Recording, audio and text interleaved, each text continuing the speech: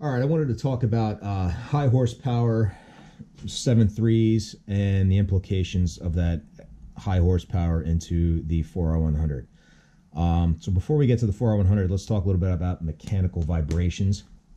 If you're looking at this drawing, this diagram on the left that's a typical single cylinder engine, piston, connecting rod, and crank system. On the right is what they call a free body diagram showing the forces on each of the members.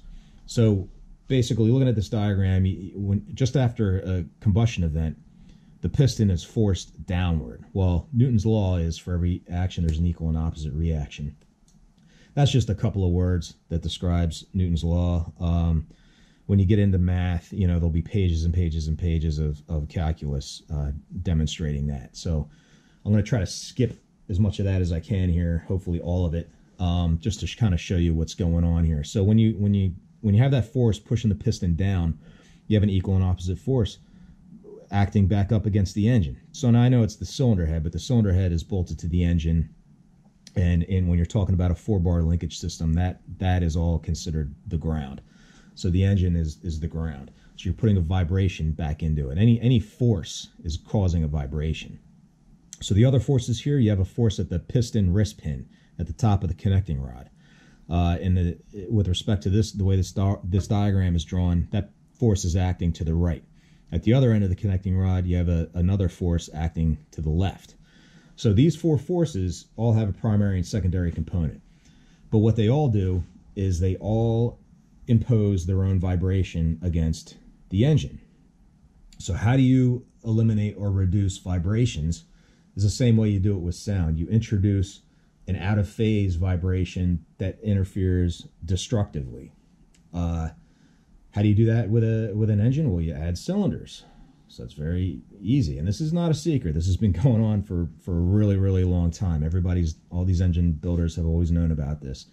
When you have an inline 6 and an inline 8 with the optimal crank angles, you can eliminate pretty much all of these forces. And that's what makes those engines so great. And like I said, that's not a secret. Everybody's known that. Caterpillar, Detroit, PACCAR, all these guys making these huge, Class 8 tractor trailer engines, bulldozers, locomotives, those huge tankers you see floating around the ocean covered in shipping containers. Those are actually inline 24s probably, but they're basically a series of inline 6s or inline 8s. It's the same principle. They've eliminated pretty much all these vibrations, and they produce huge amounts of power without fear of shaking them to pieces. Now a V8, on the other hand, sees all these same forces and vibrations, and it eliminates hardly any of them. But we love V8s. We're Americans, we're all about V8s. We want to say we have a V8. We want to hear that sound of a V8, and we've been in love with them since 1932 with the flathead, and then NASCAR made it even worse, and then it's just it's hard to get that out of our heads. And you go around the world, and that's not the case everywhere. But here, we love a V8. So anyway, what does all this mean for the 4R100? All these vibrations affect anything bolted to it. So the bell housing is bolted to the engine, so it's going to see all these vibrations. The torque converter is bolted to the flex plate, which is bolted to the crankshaft. The crankshaft, I didn't mention it before, but there's a fifth force. It's a rotational torsional force that only affects the crankshaft or anything bolted to it, and that's why the harmonic balancer is important. But on the back end of that crankshaft is the flex plate, which is bolted to it, and the torque converter is bolted to the flex plate. So that's why flex plates take a beating, because there's a whole lot of banging around going on up against them you don't really realize. But your transmission does, your flex plate does, your torque converter, everything inside your truck knows it, except really you. So when you start squeezing 800 horsepower out of these things, you're really pushing the limits here, because you're not managing the vibration, because you can't, because you most likely don't know how, but also the tools to do that aren't really available.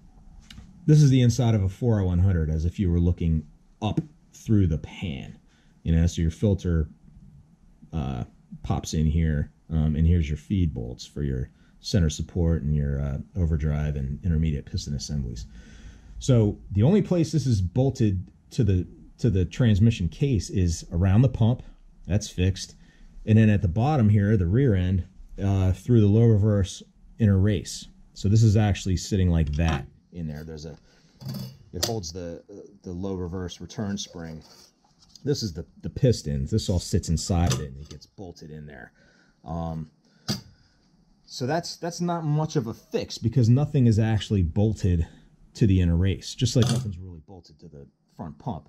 So it's not very fixed at all. And these feed bolts are only on the bottom ends of these parts here.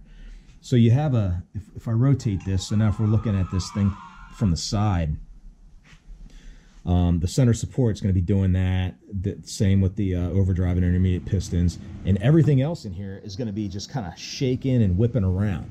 So when you're increasing horsepower coming out of the engine into the transmission, you're just increasing all these oscillations. You're putting more vibration in there, and that's why stuff starts to break. That's why the intermediate shaft breaks. That's why these, you can't see them, but there's the intermediate sprag here that breaks. There's a whole lot of things that are going to start breaking. If you're squeezing 800 horsepower out of your 7.3 is not going to last very long. You're going to have these vibrations, and the vibrations are what's going to shake everything apart.